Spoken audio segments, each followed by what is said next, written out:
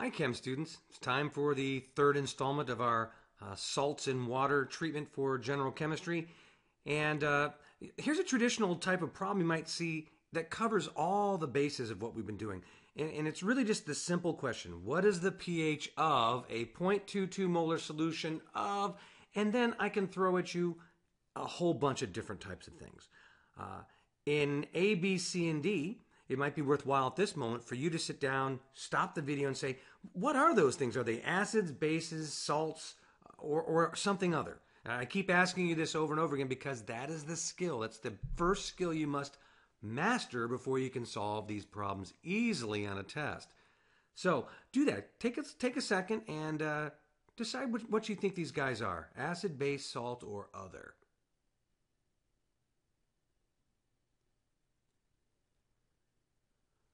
Okay, well, with that said, let's take a look at the first thing, A, HBRO. Well, hey, you know what? That's got a hydrogen as the first element. That makes it an acid. So this guy's going to be an acid right here. Then we go to B, KBRO. Well, that's got the BRO in it that we saw before, but it's got this potassium in front of it. So now we've got ourselves a salt. Okay, so this is no longer an acid. It's a salt of some sort. And then we look at the next guy, CH32NH2. That's dimethylamine with an HCl attached to it. So that looks like it's some kind of salt as well, because first off, it's not HCl, so that means it's something connected to a chlorine. It's a salt. Fantastic. And in D, what do we have there? We have lithium nitrate. That's a metal and a polyatomic anion. That's a perfect example of a salt. And each one of these salts, we could predict what the pH range is going to be, whether it's going to be acidic, basic, or... So it's going to be acidic, basic, or neutral. So if I look at the first one, this has got the strong cation. That's from potassium hydroxide. BRO minus is from a weak acid. Therefore, this thing's going to act like a base. When I go to CH3, the dimethylamino chloride, the HCl is from a strong acid, and the dimethylamine is a weak base. Therefore, this is going to be an acidic type of substance. And then lastly, in lithium nitrate, lithium hydroxide is a strong base, and nitric acid is a strong acid. This should be neutral. All right, so we've got that part down. Our next step is we're going to focus on this KBRO right here to do our next bit of work. So we're going to focus right here on KBRO. What goes on with this? We looked at it in the last section, but what's actually happening when we put this in water? So if I scroll down and give myself a little bit more room, I know that my KBRO, if I have some aqueous KBRO, it's going to break apart into ions because it's a salt, and it's a soluble salt that's a strong electrolyte. It's a strong electrolyte because of this strong piece right here. Going to make K aqueous, K plus aqueous, and BRO minus. All right, so what I do know now is that either of these ions, or both, could potentially react with water to form an equilibrium with its acid or base. So the question is potassium plus a conjugate acid of some base, or is BRO minus the conjugate base of some acid? Well, potassium hydroxide is a strong base, therefore there is no equilibrium set up. Therefore, we can kind of ignore it. But the BRO minus, however, is from HBRO, and that's a weak acid, so there is an equilibrium. So we can immediately take this and say, aha, BRO minus, that thing in water, can now further undergo a reaction with liquid water, and it's going to act like the conjugate base of the acid, so it's going to accept a proton. All right, so that proton is going to come from the water there and give us HBRO plus OH minus, and thus we see why it's called a conjugate base. It produces OH minus, the hydroxide, for us. Well, fantastic. That's all great. Now let's write the equilibrium constant. Well, when I write an equilibrium constant, I know this much, that if my system produces hydroxide, I need an equilibrium constant called K sub B. Well, the problem is I don't have K sub B, and I can't even find it if I go look for it in a textbook. That's because there's a trick to getting it. It's not really a trick. There's a technique to getting it.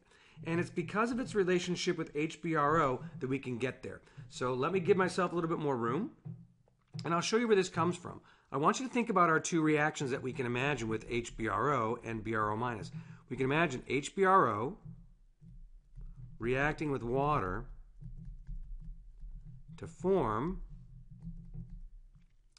H3O plus the BRO minus. We can also imagine what we just saw, which is the BRO minus reacting with water. And that's going to form for us the HBRO and the OH minus.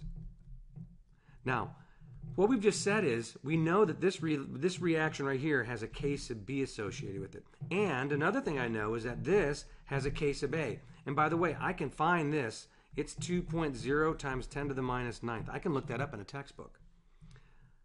What if I was to add these two reactions together? What would I get? Well, the HBROs cancel on the opposite sides, the BRO minuses cancel, and I end up with this. Two water liquids make an equilibrium with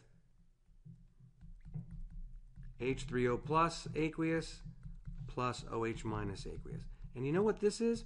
This is the autoionization of water, and it has its own equilibrium constant called K sub W. And it turns out that if I add reactions, when I add reactions, I'm going to multiply my K's, my equilibrium constants. That means that Ka times Kb must equal Kw. You need to put this little bird in your memory banks because you're going to use it to find the correct equilibrium constant for above.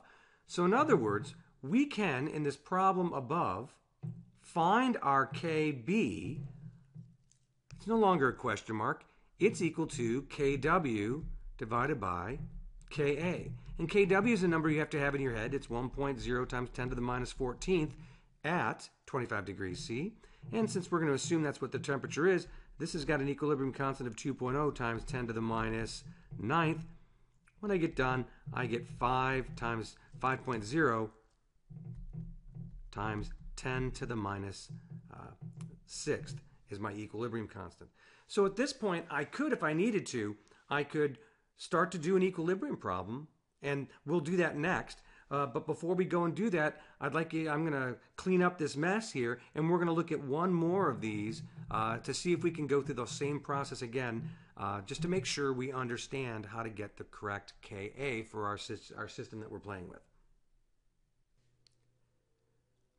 Okay, so let's take a look at this particular reaction right here, this particular system, if it was in water. And mainly we're going to do this because a lot of people miss how to handle this.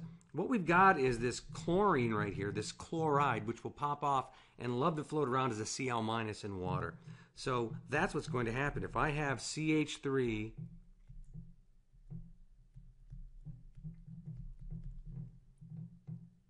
NH2Cl aqueous, if I put that into water, it's going to break apart into ions. Now this is a salt. When I put that salt in water, and it's a strong electrolyte, because of that chloride right there, I'm going to get my CH3 NH2 plus a Cl minus. Now, just in case you're wondering how I know the charges, I know that chloride is going to be -1. I can look at the periodic table and just see that. It's obvious from the periodic table that it needs one more electron to have that 8 electrons around it, so it'll be all happy. So that leaves us with the other thing being positive. Why? Because both sides of this arrow, they have to have the same charge overall. All right, so for this, what would happen if we left this in water? Well, the chloride, once again, is from a strong electrolyte. It's from HCl, a strong acid. Therefore, it's not going to react with water. It does not come from an equilibrium, but this guy does. So we can go ahead and write that equilibrium out. This hydrolysis equilibrium for this dimethylammonium ion. If I put that in water, it's going to react with that water as a conjugate acid. Why? This nitrogen now has no lone pairs. It can only act as an acid, and it can donate a proton, one of that extra proton it has. It can donate that extra proton over to the water to form the dimethylamine and H3O+. And once again, this is right with what we said earlier. We said this is going to be an acidic solution, and it is. It's creating for us H3O+. All right, so that's this video.